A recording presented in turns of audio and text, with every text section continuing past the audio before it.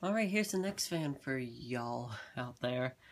This is a little Brookstone mini tower fan.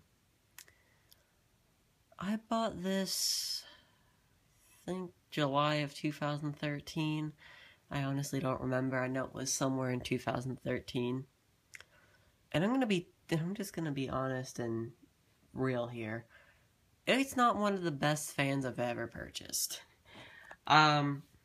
For a Brookstone, I bought this because I thought it was an absolute genius idea, because literally this thing is very thin.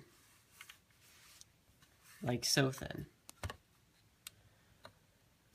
And I thought that it would be the best idea to go ahead and buy one.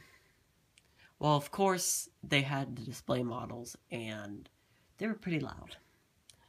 I figured, you know what, I think it's just because they're old, they're disgusting, so I went ahead and bought one.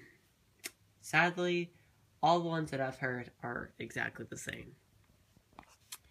I have a blue one as well, which then sadly the adapter that broke on it makes the exact same noises. My friend has a red one, and his makes the exact same noises, so I guess they all make this noise. If it wasn't for the noise, it would be a decent fan, but for the noise it is pretty loud, so I'll turn it on low first.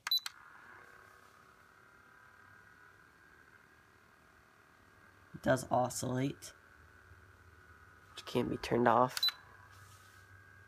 But for this video, we'll just keep it on.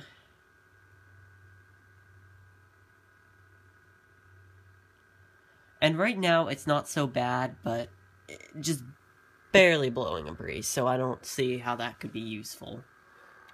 Medium speed. Starts to get very annoying and very irritating pretty quickly. Moving an okay amount of air. And then high setting, which is powerful, but most annoying. And like I said, I've tried to, get over the noise, but it's very annoying. It does say on the box, ultra quiet, and I would not consider this ultra quiet.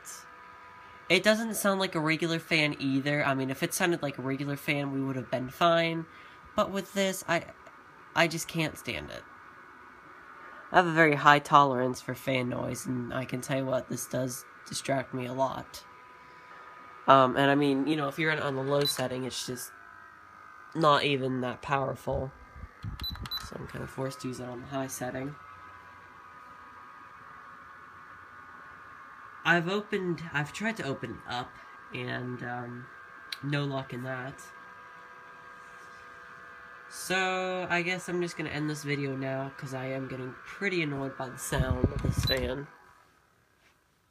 If it wasn't for the noise, I would actually recommend it, but otherwise, if you can get past the noise, probably the fan for you. But if you're looking for a fan that doesn't make this noise or doesn't sound like this, you should probably look elsewhere. So anyways, I hope you enjoyed the video, and see you guys later.